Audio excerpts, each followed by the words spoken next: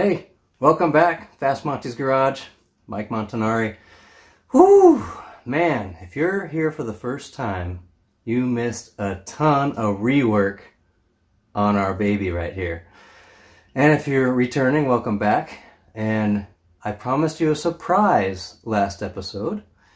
As you probably guessed from the title, those of you that are really smart, we are putting in a master cylinder today for a clutch.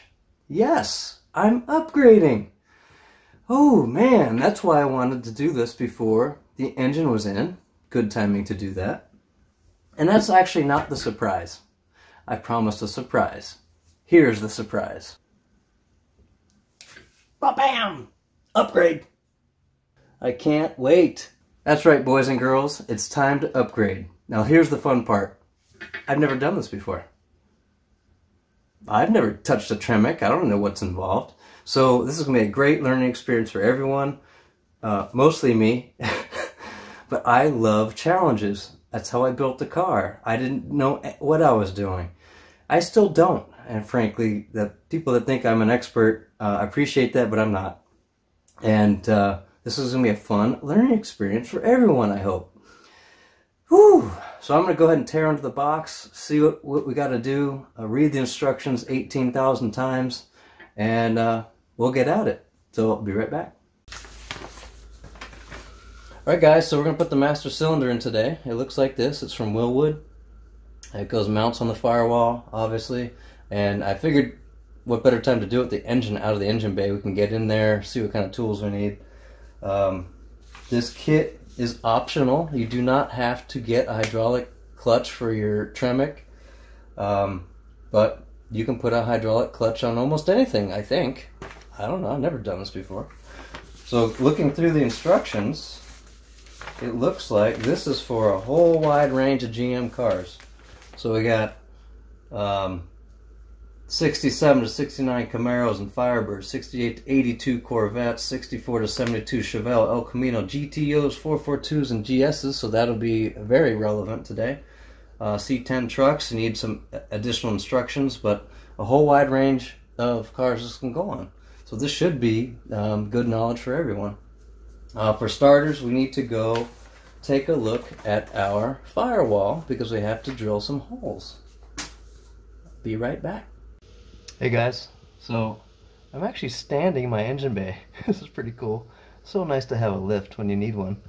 So here's what we're looking at. The instructions say we have to drill out the 3 nuts, the current nuts, that are holding the plate on the inside firewall. That means I have to drop the car and get inside it, get in my favorite position, which is underneath the dash. Oh joy. Okay guys, I'm armed with my flashlight, and here we go.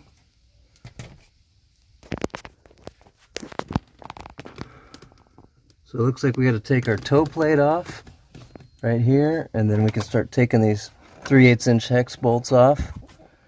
And it looks like we can drill from this side. So we'll see how that goes. It's off. Now we can get at our bolts and take our shift linkage out. There we go. That's what it looks like. It's like a spring-loaded cotter pin. Alright. Shift linkage is out. Now let's get these 3 bolts out. Alright, I'm liking this progress. This plate comes off. I just stuck on. Yep. And there's our boot. Just like that. So we have to drill. I think we have to drill through this plate. It's actually not clear in the instructions because this plate is 2 pieces. It holds the steering column. Frankly, I'm okay with drilling through it. I don't see why we can't. So let's get going on the drilling. Alright guys, so with the drill, still have a little bit of a challenge because I can get this bottom one if I'm careful not touching the clutch pedal, but I can't get at the other two. So I'm gonna have to look around my garage for some help. All right, team, so I went searching and I actually have this left over from a project I did in the house for some electrical work. I had to do some blind holes behind sheetrock, and these are like extension rods for your drill. So I think we can use this, and then that gives us like 14 inches. Knowing my luck, the drill's gonna now hit the seat. So let's go give it a shot. Hey guys, check it out. So that's against the bolt hole, and it just touches the seat, and the seat's all the way back. But I think we have enough flex in this rod where I can actually straighten out, see how it flexes. So here we go.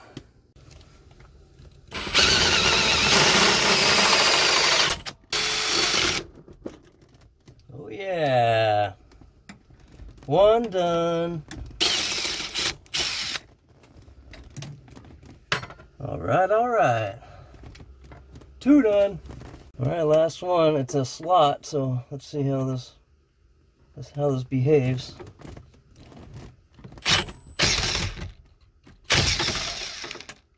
As figured. Hey guys, so what I did, I totally forgot to film it. I came in at an angle to see if I can get some relief on that slot here, and it totally just chipped off, which is a godsend. So now we can go straight at it. Oh yeah, here we go.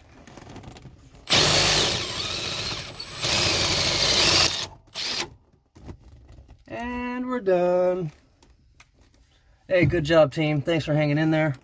And let's get this sucker mounted. All right, team, here's what else we get to figure out. So we have to attach this, which is the new push rod, to our clutch pedal.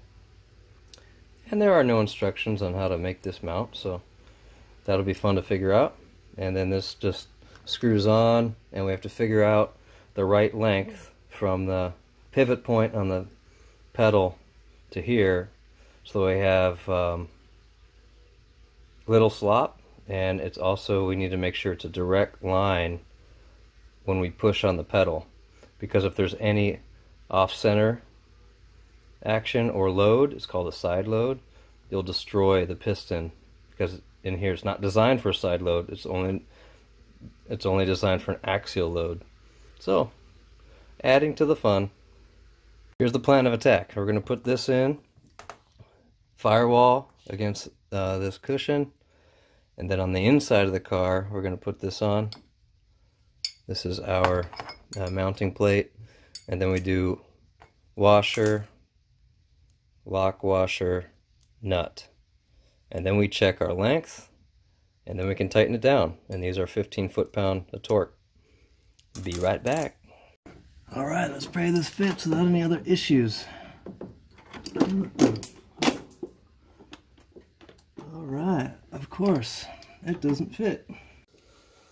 All right, guys, here's the drama that we're having. So here's the flange that matched to the firewall, and you saw that I got one bolt in and the other two didn't match. Here's the retaining plate of the stock boot, and as you can tell, it doesn't matter how I orient it, the holes do not even come close to lining up. So I called Silver Sport and explained the situation. They looked at my account and said, oh my gosh, we sent you the bracket for a 64 to 67 GTO. The 68 and 69 is different. Oh, thanks. So what they did say is they're going to send me a new bracket, and the new bracket matches this one. And the difference is, besides the hole mounting, is that this is at an angle. So it's more like this as it goes through the firewall, which makes more sense because check out the picture I took. I took this picture to explain my case with Silver Sport, and that's when all the things lined up and they said, oh yeah, you're right, and you know, so they're sending me the stuff. That's great. So in the meantime, I'm going to go ahead and put this back in the car and kind of mimic where I think it's going to be. And then we can play with how to mount our clevis to the pedal. So the other drama you guys probably saw in that picture was how do we bolt to the pedal, because I didn't have enough room to put this in there. On that clutch assembly, we have the pedal, and then there's an L, basically an L bracket that comes off it with a through hole. So, and then right next to it is the brake pedal with the brake light switch. There's not a lot of room here. This room right here is what I'm concerned about, because if this shoulder of this bolt barely fits in there, or the clevis barely fits in there, and we also have to contend with the angle that we have to shoot at the firewall, knowing that the new master cylinder that's coming is at a better angle. I'm still reluctant to use either way here. So what I did was I went to McMaster-Carr, and those of you in engineering purchasing know this company really well. You can find any kind of fastener you can think of. So I sourced these guys. I actually ordered these in the morning. I got them in the afternoon. That's pretty awesome. This pre-exists Amazon, by the way.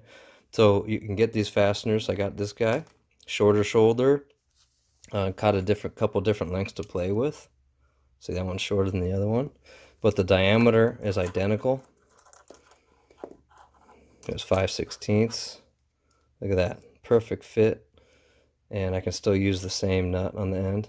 I even got longer fasteners for our brackets, so I don't have to fiddle around trying to get this thread started. So I got 3 more of these. 5/16 18 thread, and you know, awesome, because I found this in the kit too.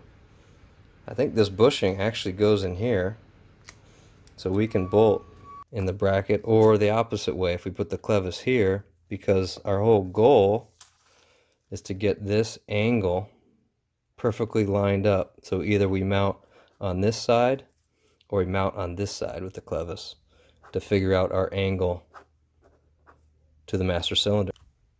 I'm going to go ahead and get under the dash again and play with our my different fasteners and this clevis and see what we come up with. Hey guys, check it out. Your eyes are not deceiving you.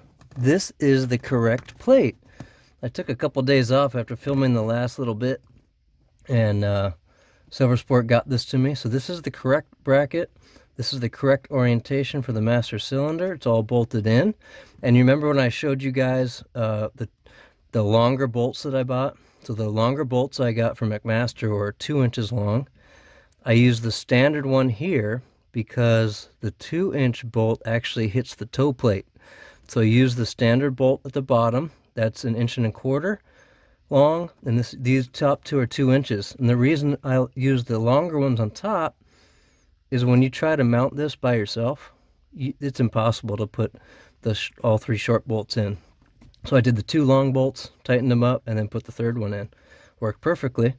And I also see that arrow I put on there. These are not symmetric. It's not a symmetric triangle. So I put it on the mounting plate, drew an arrow so I knew which way was facing us. And then that helps us mount the plate. Now we can put our connecting rod on to see where it lines up.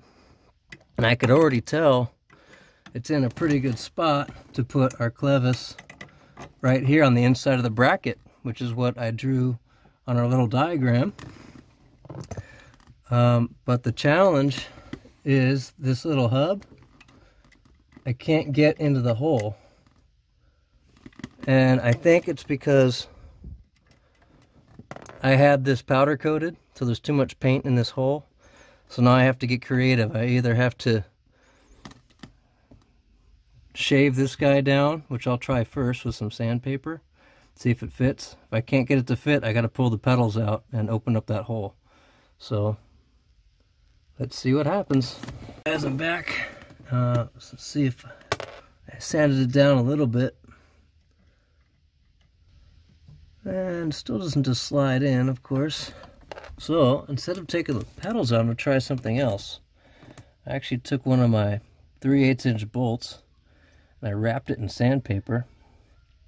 So I'm going to go ahead and use it as like a bore file and see if I can get in there and get some of that paint out. I'm just spinning it in the bore. I can see paint coming off on the sandpaper. Okay, let's see.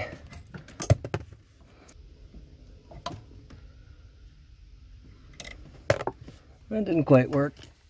Alright guys, so here's plan B. Actually, are we on plan C? I think we're on plan C.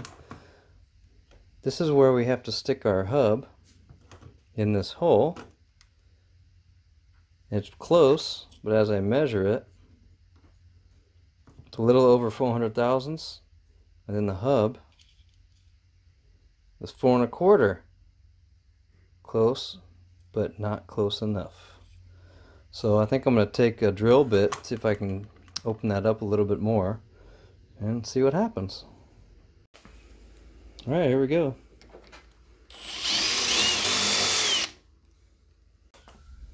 Alright guys, on second thought, I'm going to use my die grinder. I don't want to side load my drill bit too much. You really shouldn't do that. So, got my die grinder in here, see if I can open it up.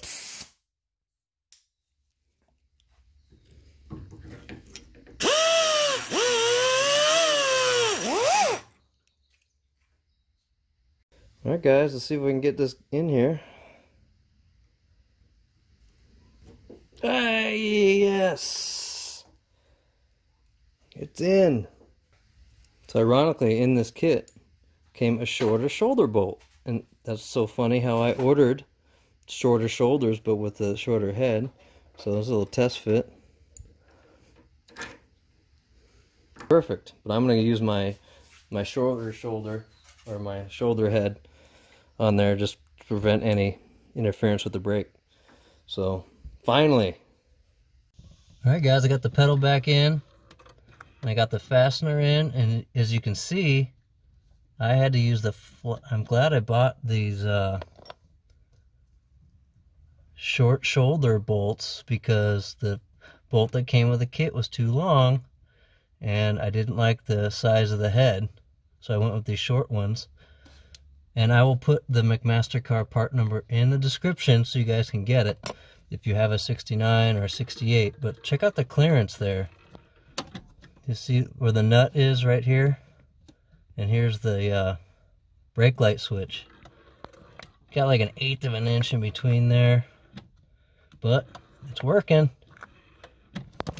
Now when you set up your stroke for your pedal, you want to make sure that when the pedal comes all the way back, that it's not touching this pad, because you want the master cylinder to control full stroke. So I picked a point where when it comes all the way back, it doesn't touch, it's all the way back. And then when I go all the way down, I also don't touch the toe plate. And that's how you do it. So this was a pain in the ass. Guys, that was borderline ridiculous putting that master cylinder in. I hope you guys learned a lot. We're not done. We're not done. I just wanted to summarize what was going on here. So this is the bolt that came in the new kit. The original kit for the 64 to 67 GTO had a longer bolt that clearly didn't fit. And then they sent this shorter one with the 68, 69, and I thought it was still too long. And I replaced it with a shorter version of this, and I'll put the part number down below. But this is the other one I bought that was a little bit longer. It's still too long. So the other one is like an 1/8 inch shorter, basically, on the end. That's got the clearance on the brake pedal. And you can also get a longer drill bit. So get like a 12-inch long drill bit, and you'll be fine. Now, the rest of this video I actually filmed already before I got the new master cylinder. So that's why I mentioned we're waiting on the new master cylinder. But here's how you put in the reservoir. See you in a minute. Alright team, so now that we have the drama behind us, we can mount our reservoir, which looks like this. It also comes with a bracket, and the bracket has mounting holes. You can even use one of your master cylinder bolts like on the other side, but I can't. I have this aluminum flange on my Hydro Boost system, so I'm going to go ahead and look up towards the firewall somewhere and mount it, probably up back here. I'll change the camera angle. And what I did was I went searching in my vast array of fasteners, which you guys that are in the middle of projects know that you have a ton of fasteners. So here's one of the sheet metal screws. It fits perfectly.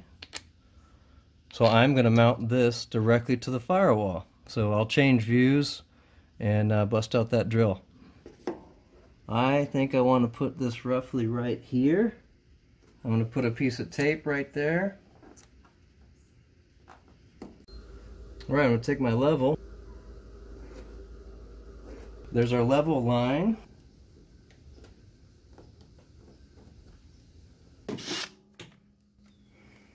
Two done.